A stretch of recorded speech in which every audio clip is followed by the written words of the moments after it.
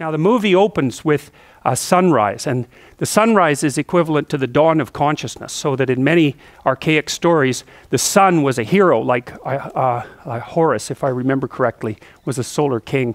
The idea was that the sun was the hero who illuminated the sky in the day, and so heroism and illumination and enlightenment are all tangled together metaphorically. And then at night, what would happen would be that the sun would fight with the dragon of darkness, basically, or with evil all night, and then rise again victorious in the morning. And so it's a death and rebirth theme, and it's very, very common mythological theme.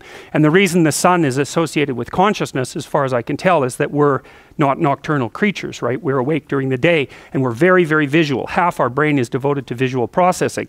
And to be enlightened and illuminated means to develop, to move towards a higher state of consciousness, and we naturally use light symbolism to represent that, you know, like the light bulb on the top of someone's head. You know, you don't say, I was in darkened when you learn something new.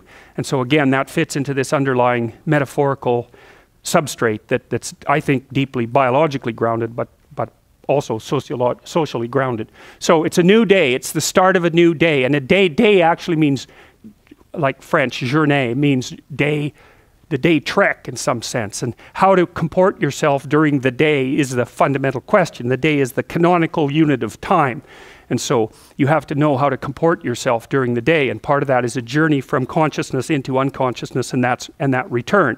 So like Apollo, you descend into unconsciousness and then re-emerge. And of course, that's not metaphorical at all. That's exactly what you do. You descend into the underworld of darkness and dreams, and strange things happen down there. And then you awake, if you're fortunate or unfortunate, depending on your state of mind, you awake in the morning and it's a new day, right? And so the dream world seems to help you sort out your thoughts, by the way. If you keep people awake for an extended period of time, then they lose their minds, essentially. The unconsciousness and the dream state seem absolutely critical in the maintenance of mental health, although people don't exactly understand why. It looks like dreams might help you forget, because forgetting is really important. You just can't remember everything that happened to you. You get so damn cluttered that you'd fall apart. And so you reduce things to the gist, and when you're doing that, you pack them in. It's like you compress them in some sense. You pack them into a smaller space and get rid of everything that isn't relevant. And the dream seems to not be part of that. It also seems to be a place where you deeply encode learning that might have been done that day, which is something that Freud actually noted in his Interpretation of Dreams, which is a great book. If you're ever going to read a book that Freud wrote, The Interpretation of Dreams is the proper one to read. In my estimation, it's a brilliant book.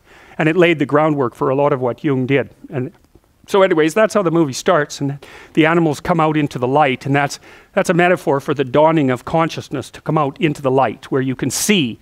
And so this is a baby giraffe, and babies emerge into the light, roughly speaking, and that's like I said, that's a representation of the emergence or expansion of consciousness. And so this is how the movie starts. It starts with very expansive music as well, celebratory music, and that's to indicate to you, to set the tone for the movie, but also to indicate to you that you're about to watch something of import. And the opening scene is actually a real scene of genius in my estimation. The animators did a great job, and it goes along very nicely with the music. And so you see this lit place, and then you see this rock, Pride Rock, I believe it's called, in the middle of it, and it's the center. It's the center. It's like the spot that's marked by a cathedral, which is an X or a cross, and you're right in the middle of that. And so it's the center of the light. That's another way of thinking about it. Or it's the center of the territory, or it's the home, or it's the fire in the wilderness, or it's the tree in the center where you live. It's all of those things at once. It's inhabited territory with you at the center. And the rock represents tradition, because people tend to inscribe their traditions on rock, right? Or to build them into rock, like the pyramids. So you could think about that as a pyramid, as an Egyptian pyramid, and it's the right way to think about it.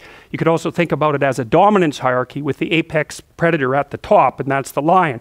So it makes sense that the lion would be in the light on the rock. That's a pyramid in the middle of the territory, right? That makes sense to people psychologically. So, because that's what the state is. The state is a hierarchy with something at the top that occupies a space that has been illuminated and made safe by consciousness. That's what the state is, and that's all represented right away in this movie. And all the animals come to to observe what's happening in the pyramid and at the top, because they need to know what happens at the top, partly to organize their world, that's the pyramid, but also to see how the organizational principle works.